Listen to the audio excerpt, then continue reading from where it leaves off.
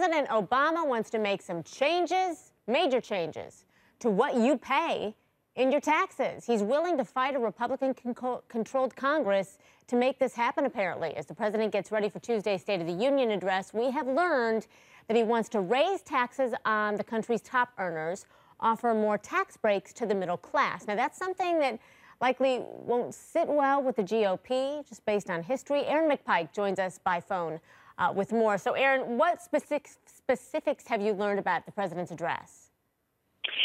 Christy, what we're hearing now is that he's going to propose a $500 tax credit for married couples who both have jobs. And what the intention of that is basically is to help with the cost of childcare. And the idea is that both spouses who want to work should be able to, and this is supposed to help them out. Now, he also wants to increase the top child care credit to $3,000. But they're saying that the total cost for all of this is going to be $235 billion. And the way to pay for that, he is saying, is to raise the tax rate on capital gains from 20% to 28%. So raising the tax rate on the highest earning Americans. But already we're hearing from Republicans in Congress who are very upset with this idea.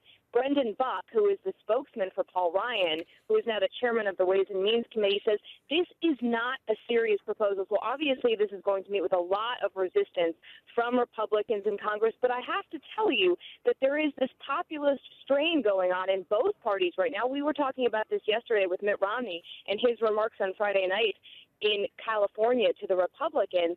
The RNC gathered there that he's saying that some changes need to be made. So in both parties, we're seeing this populist strain. So there may be some Republicans who are open to some of this, but by and large, Republicans are likely not going to be willing to pass this